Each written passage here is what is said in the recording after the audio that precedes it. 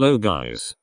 Today I'm going to show you how to unblock people on Discord mobile in 2020. This is pretty much a problem due to many bad updates from Discord. Some reason we can't see blocked tab. I also been seeing these videos that doesn't really help at all.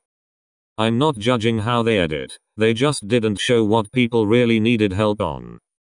So this video will legit show you how to do this. You first go to Safari. Next you normally search Discord in search tab. And just log in as usual. And once you log in, you can see blocked. This will be useful to us mobile users. That's all I have to show. Thanks for watching and hope this video helped you guys. Also subscribe, and turn on the notification bell. Goodbye, and stay safe out there.